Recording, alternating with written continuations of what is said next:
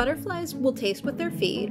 What they'll do is they'll land on, say, a flower or fruit, and they don't have to worry about trying to stick it in their mouth or anything. The best thing to look at are the purple flowers we have right when you come in. It's called a porterweed. You'll see a lot of our longwings currently landing on that.